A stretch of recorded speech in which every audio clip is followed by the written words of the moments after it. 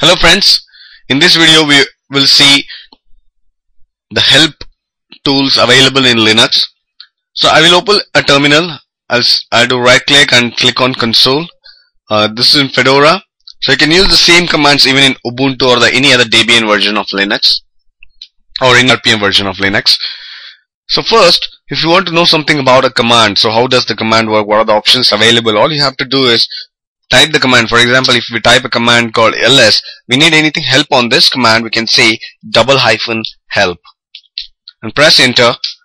So it will give you a lot of options. What are the options available, what are the parameter arguments they can send, and will give you complete information. You can see here most of the times we'll be using L and A. So L would be the long listing format and A would be for all files. You can see -A. Do not ignore entries starting with dot. I'll just do a clear command to clear the screen. So if I do ls -a, so it lists all the files which has a dot in front of it, all the folders and files, because dot files are considered as hidden files, or dot folders are considered as hidden folders. If you just do ls, you cannot see all the hidden folders and files. And one more option, say how you can get help on ls is you can use a man page. There's a manual page for ls. All the command has man pages. You can say man ls, so you get a page, a nice page which gives you information about the command, user commands. So you can go through, you can use the down arrow key to go through the options, everything. It explains you completely what are the options, how it can be used, everything. So who is the author of this manual page? You can see. So you can also report bugs, you can see the copyright information. There's also other pages are there. To quit out of this manual page or man page, you can click on Q to quit out. You can also say info ls, so it will give you info page. So you can see this is a more English type of document available for ls command, which will explain you what the ls program is, list directory contents. So it will give you many options here. So it's also like an editor. If you use this, you can search any expression here.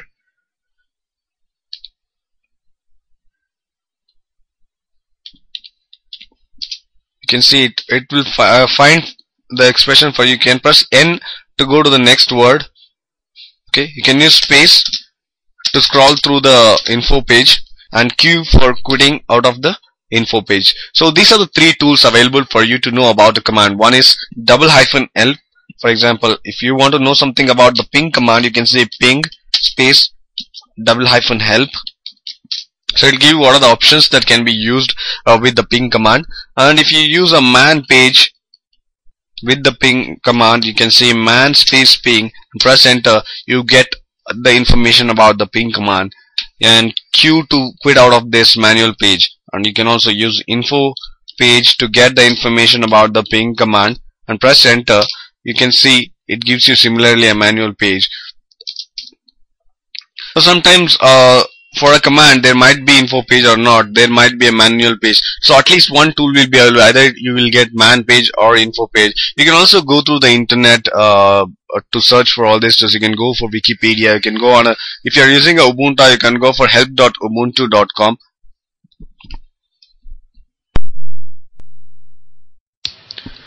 So the best would be the man page. First to go through the man page and understand what exactly the command is for, everything, and then if you don't get proper information, go for internet and search for options.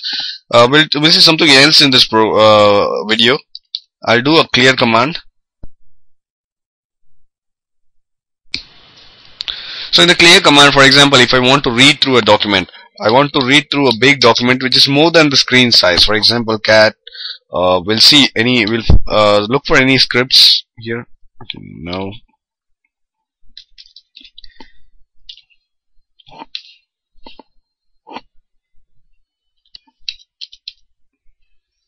So we have a user local share. We have a lot of info pages here. You can see info, or maybe in the man pages, information, man 1,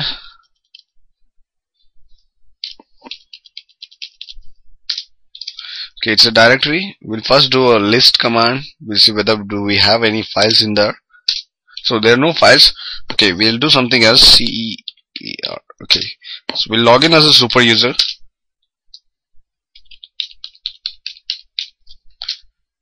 Okay, now I'll do cat / etc. We'll have some init scripts here. So we have a network script. I want to see the contents of the network script. You can see everything scrolls over the screen. You could not see the first. You have to scroll the screen again like this. So instead what you can do is you can make the page appears step by step. I'll do a clear first.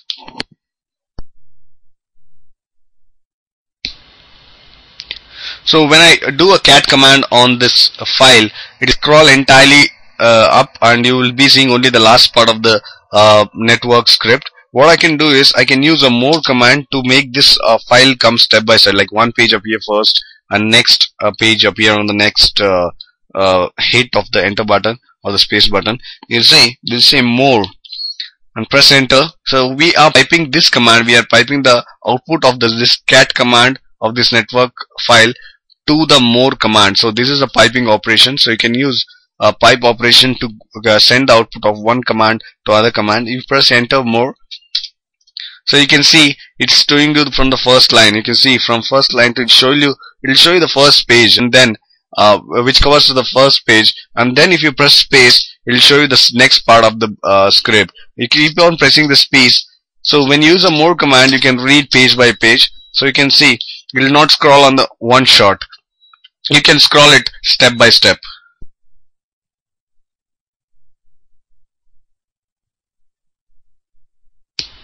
You can also use a less command instead of more command. You can use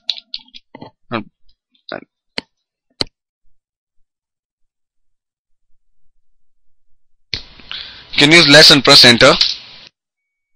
So you can see it also scrolls the page step by step. But the main one opportunity here you can find for text like this, you can put a slash and you can see etc and press enter.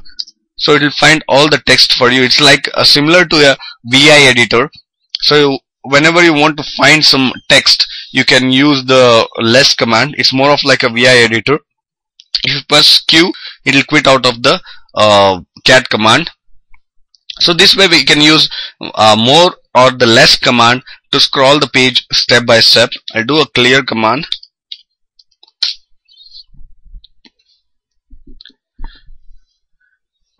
Friends, in this video we saw a few commands which would be helpful for probably troubleshooting or knowing about a command or checking the file. We'll see more in the upcoming video. Thank you for watching this video.